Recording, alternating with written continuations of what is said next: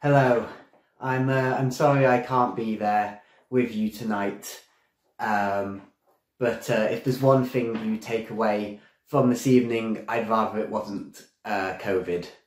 I think I managed to catch COVID last time I was due to speak at Alive and Free, so at least I'm consistent.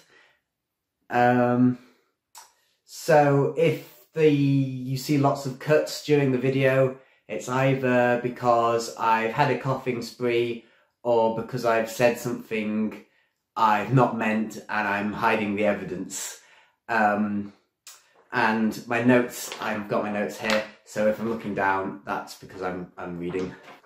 So last month, I spoke to us about the topic of the land mourns, looking at how our sinful actions have disastrous consequences on the environment, and how this is almost seen most in climate change at the moment, and how the leaders of our countries seem to be doing little about it. Tonight we're looking at the land rejoices, maybe a little bit more positive. We're looking at redemption and the hope in God's plan for creation.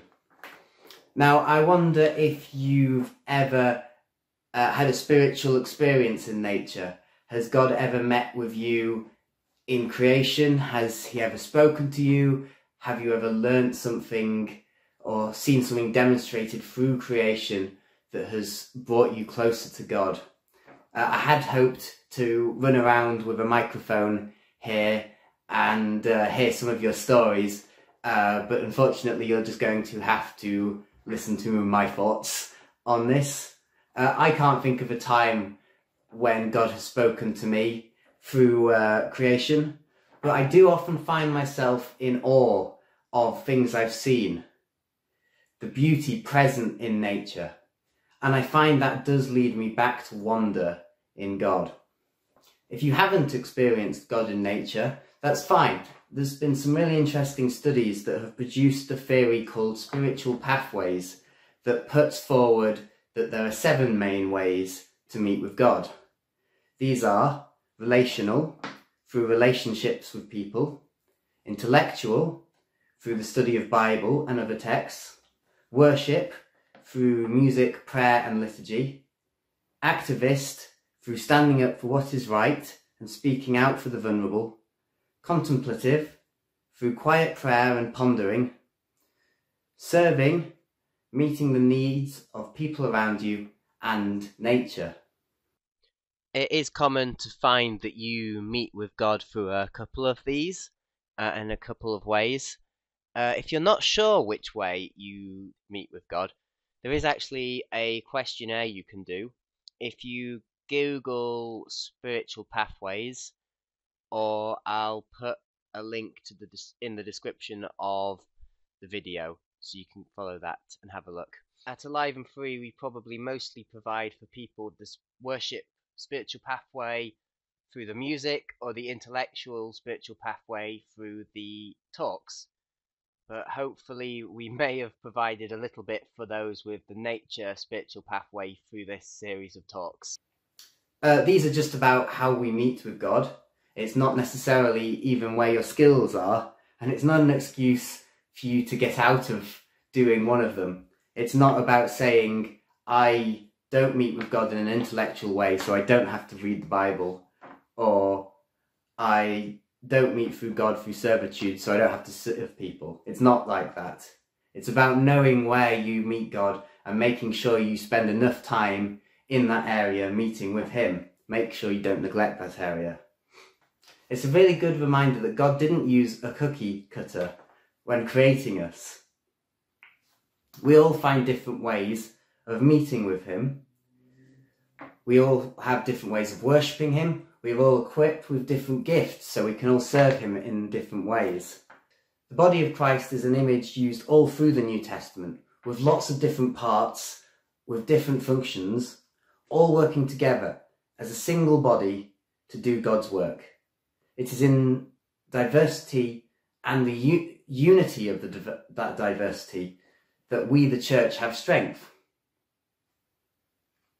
It's also interesting that not just the church fits this description, but so does creation itself.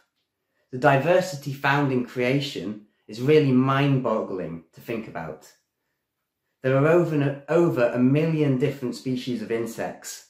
Approximately 7,000 new species are discovered each year, and scientists reckon there's another 10 million species yet to be discovered.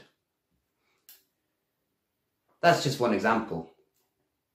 If those numbers aren't crazy enough for you, we could look up to the sky with 100 to 400 billion stars in our galaxy alone, yet none have the exact same properties. And yet creation also displays a unity. Everything is connected, and the effects of something cannot truly be seen by our own eyes.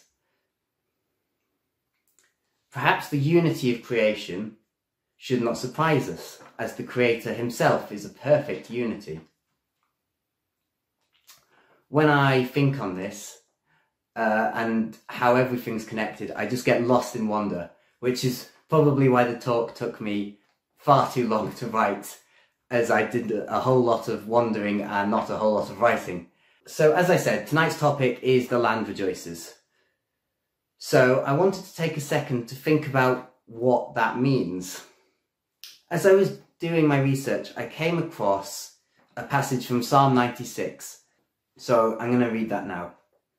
Let the heavens rejoice, let the earth be glad, let the sea resound, and all that is in it. Let fields be jubilant, and everything in them. Let all the trees of the forest sing for joy. Let all creation rejoice before the Lord, for he comes.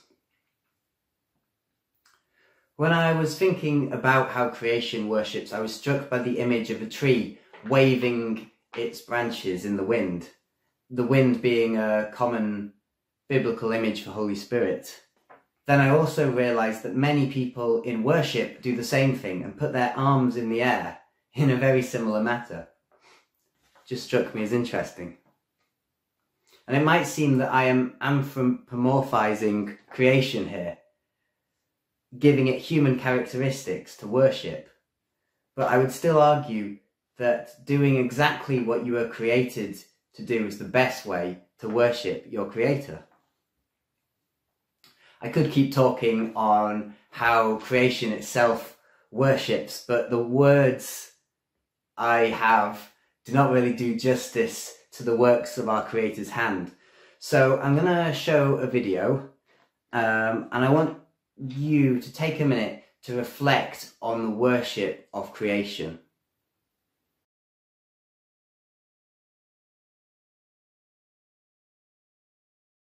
For God so loved creation, that he gave his only Son, that whoever believes in him shall not perish, but have eternal life. For God did not send his Son into creation to condemn it, but to save creation through him. That's probably the most famous Bible verse. The Greek word that's commonly translated into world is cosmos, which is where our word cosmos comes from.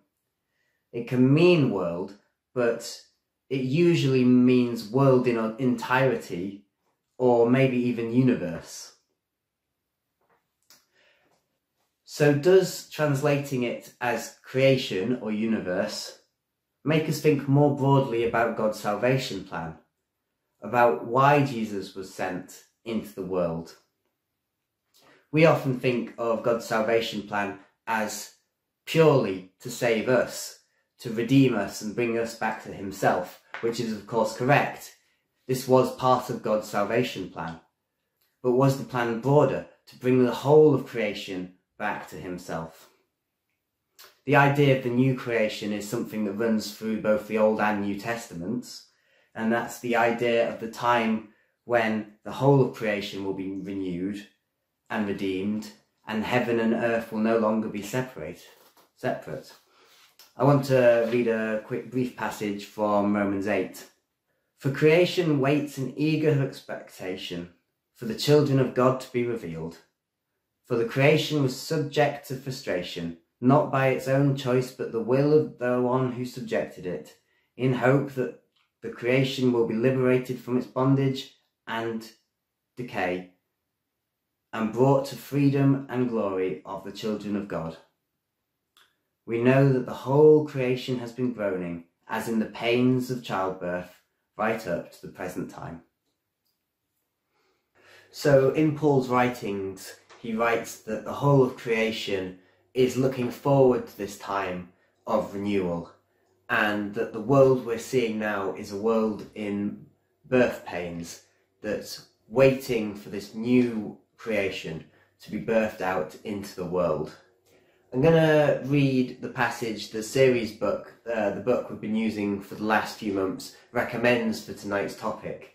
It's Isaiah 35, verses 1 to 7.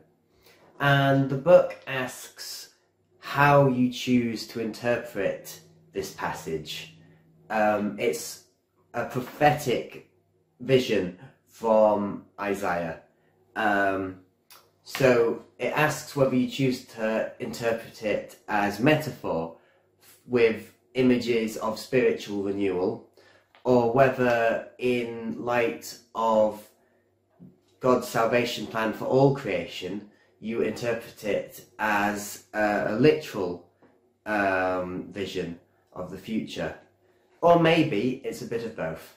I'll let you decide as I read it. I'm going to leave you on this passage now. The desert and the parched land will be glad. The wilderness will rejoice and blossom. Like crocus, it will burst into bloom. It will rejoice greatly and shout for joy. The glory of Lebanon will be given to it, the splendour of Carmel and Sharon. They will see the glory of the Lord, the splendour of our God. Strengthen the feeble hands, steady the knees that give way. Say to those with fearful hearts, be strong, do not fear, your God will come, and he will come with vengeance, with divine retribution. He will come to save you. Then the eyes of the blind will be open, the ears of the deaf unstopped. The lame will leap like deer, the mute tongue will shout for joy. Water will gush forth in the wilderness, and streams in the desert. The burning sand will become a pool, the thirsty ground bubbling springs. In the haunts where jackals once lay, grass and reeds and papyrus will grow. Let us pray. Lord, we thank you for creation. We thank you for the world that we live in. We are in awe of the wonder and the beauty. Lord, we look forward to the time when it is renewed and we live in the new creation. We wait eagerly on that time. Lord, please help us to take care of creation now, and help us to look forward to the new creation to come. Amen.